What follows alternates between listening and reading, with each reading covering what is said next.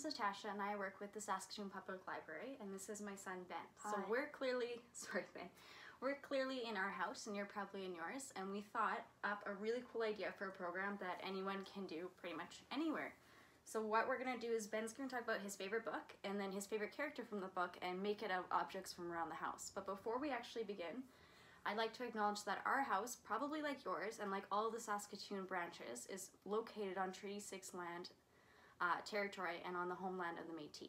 And we are very committed to that reconciliation, and we're happy to be here. So what we're going to use is which book, Ben? We're going to use this book. Okay, so this is one of the Dogmans. I'm sure most of you know Dogman. And why is this your favorite book, Ben?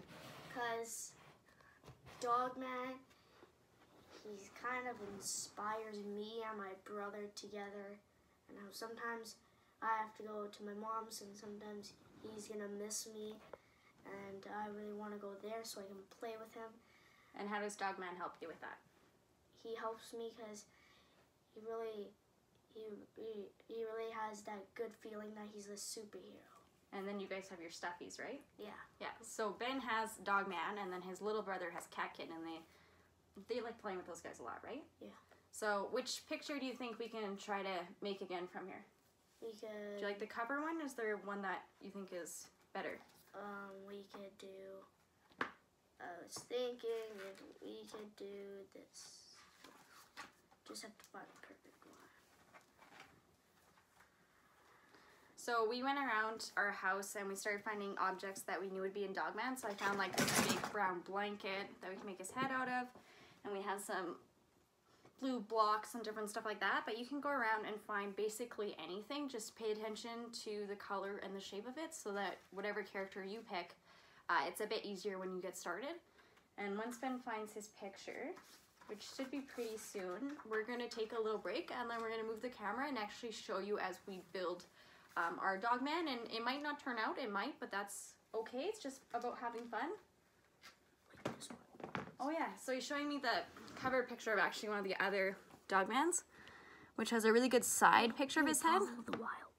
Yeah, this one too. So that one would probably be a lot easier for us to make, because he's got his mask and his hat on, which is kind of like Ben's stuffy that he has. So we're gonna take a break, and we're gonna find more objects that are these two colors.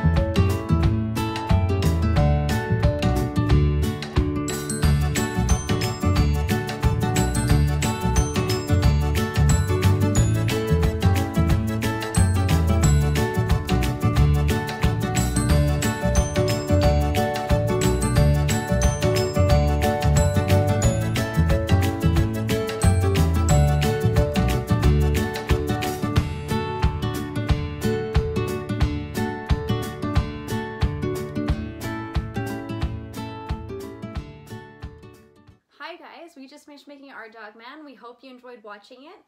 It was a bit tricky, but I think it turned out, and hopefully so did yours. If you want to share what you made with us, that would be really cool. And we're just gonna say goodbye, and I have somebody hiding behind our Dogman book. It's Dogman again! You want to say hi, Dogman? I'm just kidding, it's Ben.